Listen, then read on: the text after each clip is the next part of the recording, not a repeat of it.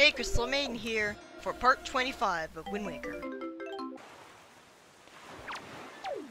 You're still in the Triforce quest, of course. The Japanese version of the Triforce quest was actually much worse than this. Basically, yeah, this is pretty annoying.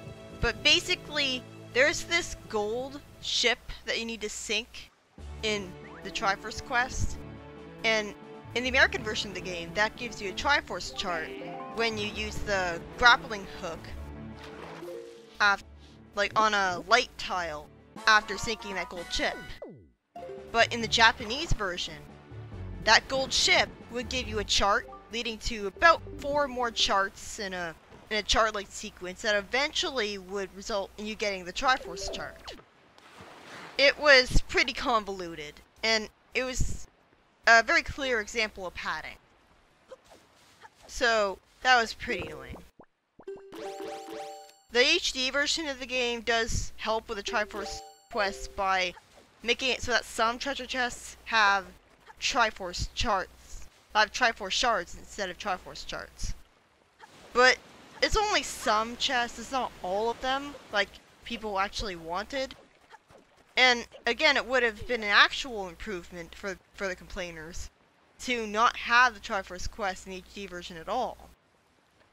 Like, to just have Link have the Triforce from the very beginning, since, you know, he's the hero and all. Like, the Triforce suddenly accepts him after he collects all the physical Triforce shards. So, and it's not like that was the plan all along, because the boat is surprised when the Triforce starts glowing in Link's hand after he collects all of the shards. So there's no reason he couldn't have had the Triforce just accept him and not have to get all those shards. I should have fell down the waterfall from the center. I would have gotten a lot of rupees that way. He's looking at a flock of seagulls, although I can't see any. And those seagulls are usually in the Great Sea to represent areas where giant octos can surface. And they can give you, like, treasure. Again, I have a hell of a time getting giant octos to show up. Like, there's seagulls all over the place, and following them doesn't always lead you to a giant octo. So, yeah, I'm not going to be showing off all the giant octos in this playthrough. But, yeah. Something I've thought about recently is, like, you save Ariel, and, like, the whole entire game up to this point was about saving Ariel and presumably getting her back to her home island. But when you save her, the pirates just keep her on the ship for no reason. Like, the logic is that they're keeping her from being kidnapped again, even though Ganon knows that Ariel's not Zelda by now. And I know that Link can't call the pirates on his cell phone and tell them that they don't need to keep her anymore. But the same logic for keeping Ariel on the pirate ship rather than returning her home also applies to Tetra. Why can't they just keep Tetra on the pirate ship? Like, if they had kept her on the pirate ship, then Ganon would have never found her. Because, like, how is he supposed to know where exactly in the Great Sea the pirate ship would be? Yeah, I couldn't help but spoil that. I mean, come on, of course Zelda gets kidnapped. And she got kidnapped at the beginning of the game too. Even though she's she's a pirate captain, but what was she supposed to do against a giant bird? I really like this. I really like that you can break those pots that way. They arbitrarily allow you to use the grappling hook in this area, even though you're usually not allowed to use items in houses for some stupid reason. Even though you can use any item you want in the houses in 2D games. So that's arbitrary. I guess it's supposed to be realistic. Like how you can't use a sword indoors in the 3D games. It's stupid. Also stupid is that slide puzzle. Because it controls like utter ass. Like, it's not like you can just have the cursor highlight something and it's as simple as you just holding the A button to move that thing that you're highlighting over. It's more like every time that you move the control stick, it moves over one of the pieces of the puzzle. And I don't remember the controls. I think the controls are inverted as well. So that's pretty stupid. And the sewers area here is pretty annoying because the L targeting system loves to target rats, even when the rats are on the other sides of walls. So it's easy to target rats when you don't want to, because that you can't even see. Like, you shouldn't be able to target stuff that you can't see. I mean, come on. And like, rats can also love to surprise you. You crawl through the crawl spaces a lot. It's a maze, and it's hard for me to, like, I don't have this memorized. It's like, you use the R button to crawl. And like in Twilight Princess, you would just use the A button. Here, they decide to dedicate an entire button to crawling. And they also use the R button to use the shield, which I understand that, but they also use the R button to push and pull blocks. And I don't understand why they couldn't have just used the A button for that. What is the point of having two separate action buttons? Why can't the A button just be the action button and be a little bit more context sensitive?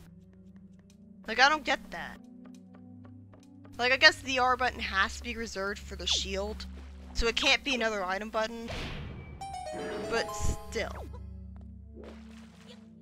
This is a pretty annoying area. It's good that you don't move slower in the shallow water, because that would have been annoying. You can actually use a jump attack with the Megaton hammer through the wall to hit the mallets that way. I'll describe it in more detail later. Something I've thought about is, why is the foresty wind temple not called the earth temple? Like, it's weird because the foresty, like, the wind temple has like grass. It has grass in it. It has basically the Forest Haven dungeon aesthetic, only without like purple water and flowers. And it even has music that you'd associate with the foresty area. And yet it's not called the Earth Temple, even though it has literal earth in it in the form of ground. The only thing that makes the Earth Temple, is the fact that it's made of metal, because it's a crypt. So it has earth in the form of metal in it. Another thing that's really backwards is that it's like the Ritto, the bird tribe, are obviously of the wind, but the bird girl is the earth sage and the plant boy is the wind sage. Like, I know that the plant boy can fly too, but he flies using a leaf. Like, you'd think that he would be the earth sage. And you think that the one that can fly with wings would be the wind sage. Like, it kind of sounds like they got it mixed up. Like, I don't know. Like, maybe they're trying to be creative and subversive. Did I attack him while actually having the hammer hit the wall? That was weird. The Megaton hammer does more damage than the sword, so it is a good idea to attack. I don't know why they take so long to explode and give you money or hearts when they die. Like, just because they're zombies doesn't mean they should be that much of an inconvenience. It's especially annoying in the Savage Labyrinth because you need to get them to explode for the fire surrounding the hole to disappear. So you have to wait for a couple extra seconds before you can go down to the floor.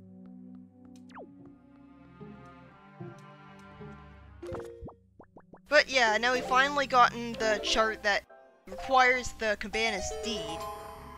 Well, technically you don't need the Cabana's Deed, you can skip it using glitches, which is pretty cool.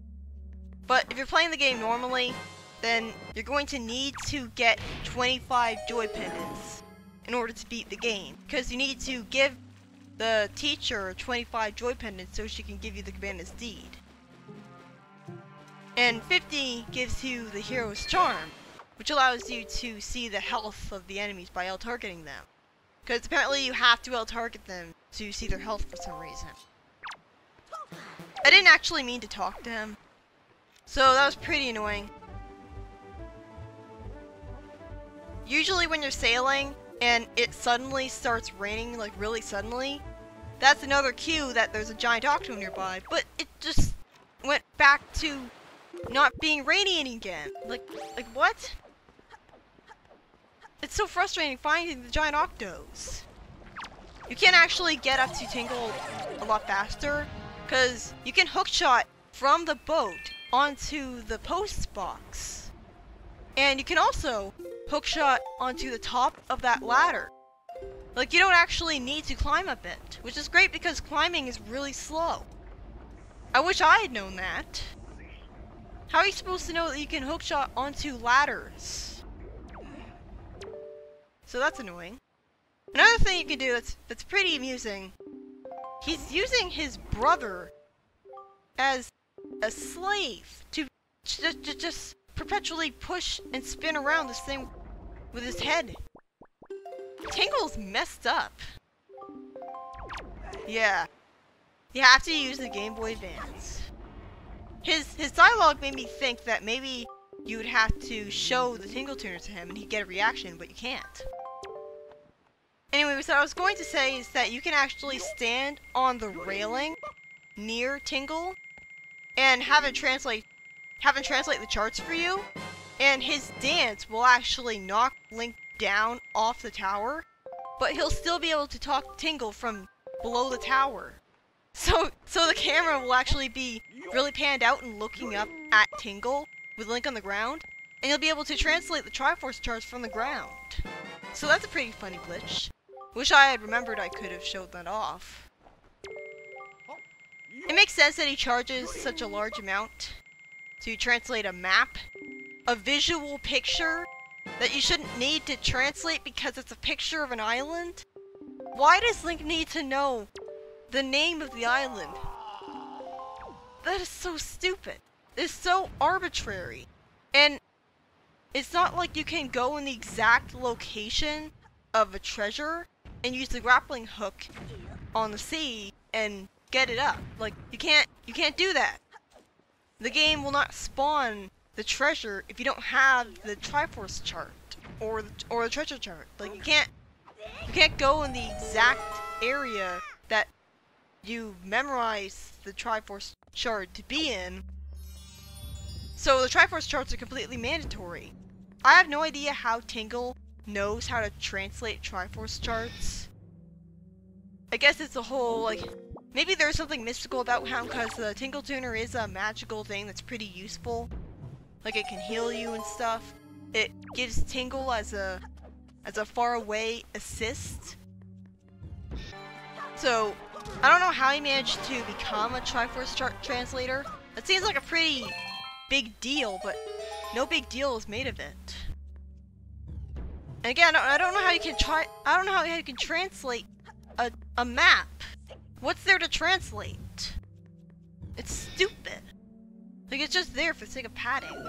And yeah, I'm cutting past fighting all of these guys, cause like, really? You don't need to see that. Like, you know that you've already seen me fight these enemies like 10 million times.